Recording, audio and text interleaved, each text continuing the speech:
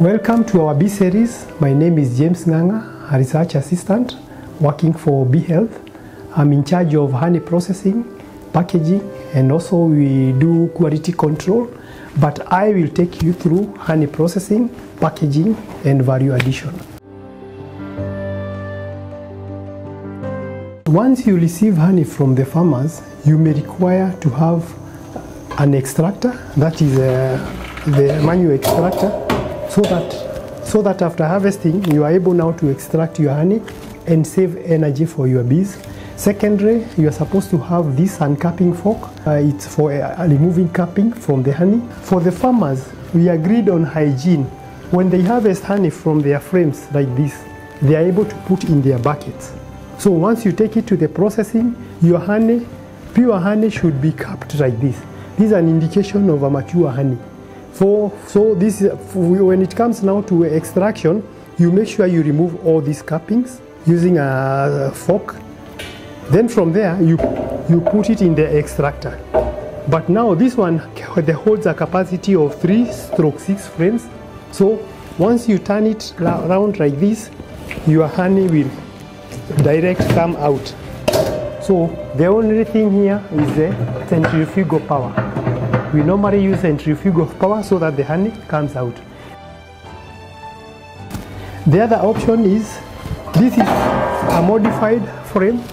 For those who normally harvest honey from traditional log hives, they put those combs here, then you put it like a booklet this way. Once you put it inside the extractor, the honey will come out. You using the centrifugal force, slowly by slowly, you let the honey drip slowly by slowly. From here, I'm able now to take my honey to the honey processor. This is the water jacket. With this water jacket, it's a container with water in between the two tanks.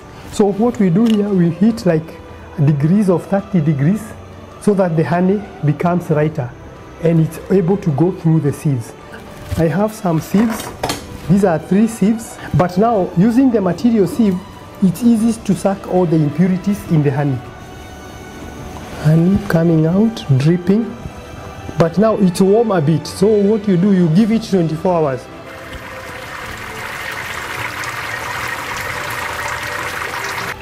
All this junk will pass through the sieve, but through the material, you are still left with some of the impurities. And that's why we normally use 2 materials. If it goes through the first one, it will go through the last one.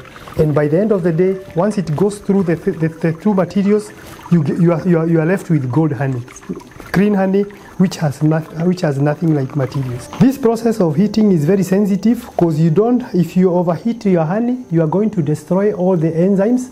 So you have to be more hygienic, especially when it comes to processing. And also you let it settle for 24 hours so that you are able to remove the scum and do the packaging. Those farmers at home who cannot access this kind of machines, they normally use 2 methods. There's what we call a water bath, whereby they use 2 kind of stainless, maybe sufurias. They dip one another, then in hot water. But now the challenge is the degrees. There are people who normally use a thermometer to weigh the degrees. Then from there, it's easy for them to do the packaging. Then for those who doesn't heat their honey, when it froze like the way it is, you find they get a big loss because the honey is still thick. So like for a jar of 500 grams, it accommodates a lot of honey because it's still thick. Now the next step is to do honey process, is to do the packaging. My honey is already settled. So what I do next, I normally do the packaging depending with the size of the jars. Like this one is 200 grams jars. Then from there we are able to weigh, put the labels, then the honey is ready to go out for the market. Honey which has been processed, you can either sell it as a pure honey. This is a pure processed stingless bee honey from our farmers in Kakamega Forest. But you can also flavor your honey. What we use as flavor are mostly cinnamon, it can be clove, it can be lemongrass. All these are products which have a certain medicinal value. Honey is said also to have some good property in maintenance of the skin. and therefore you can also use honey as the ingredient. And that is why you see here we have our honey soap.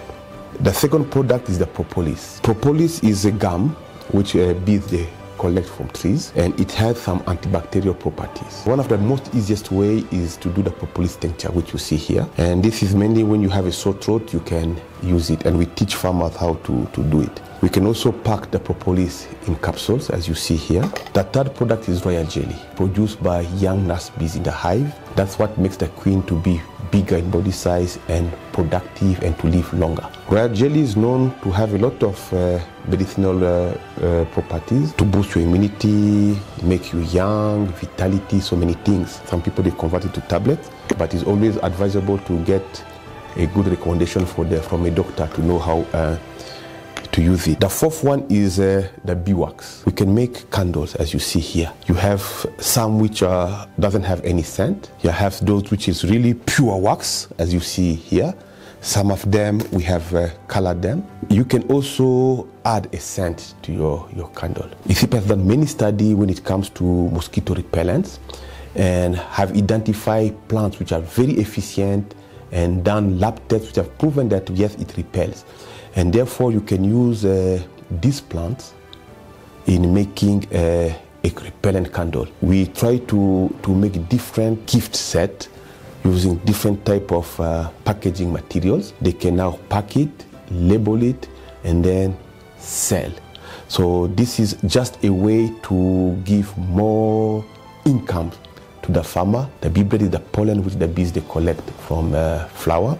Is also a very good source of protein. Another product, hive product which I have not said here is the bee venom, okay, which is a high value product, which is good money on the market. Look at the whole processing of bee product.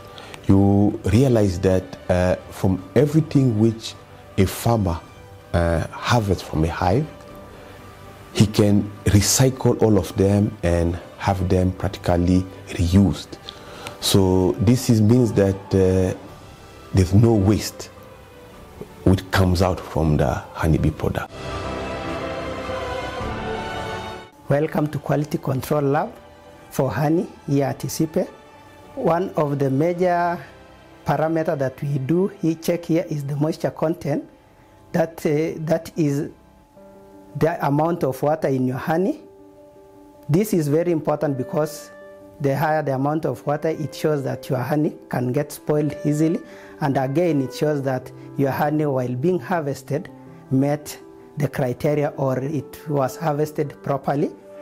The second parameter that we do check here is the sugar content of the honey. This is done to check the 3 sugars. Sucrose is the major sugar that is being checked because it's the cause of adulteration, being that people will add sugar into your honey in order to increase the quantity without checking the health effect. And again, we have other several parameters which include the proline, which shows how ripe your honey is while harvesting. Then we have the diastase and amylase and invertase. These are enzymes which shows that your honey is good for consumption and it will be of health benefit. Again, here we check the conductivity of your honey, which shows the minerals present in your honey, determining how healthy it is. Honey has got physical properties which differ in different honeys based on where the honey was collected, and the collection site is being surrounded by different vegetations which infer the different colors that we might have in our honeys. This is from a single plant called Dombea. Being from a monofloral plant, this means that the color will be uniform. Another honey which has a different color but is from the mixed shrubs. The mixed shrubs infer the color because of the different flowers that the honeybee visits. The darker honey doesn't mean that it's good or it's bad, just that the color is as a result of the kind of the bees and the plants that it has visited. When it's being stored, it will undergo processes which are normal. For example, crystallization is something that people tend to think it's a bad process, but honey crystallizes because of the sugars present in it. For example, here we have our honey having 2 layers.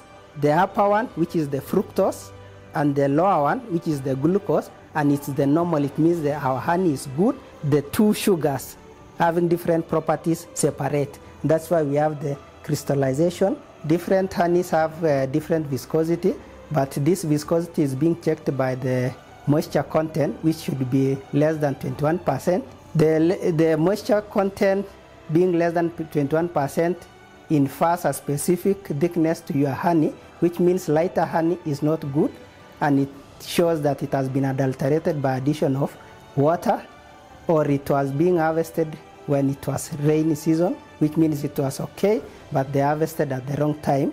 And beside the honey being thick, there are other honeys being produced by stingless bees, which have higher moisture content. They will not be thicker as compared to the honeys from the honey bee, because of the nature of the flowers being visited by the stingless bees. This marks the end of our episode on honey processing and quality control.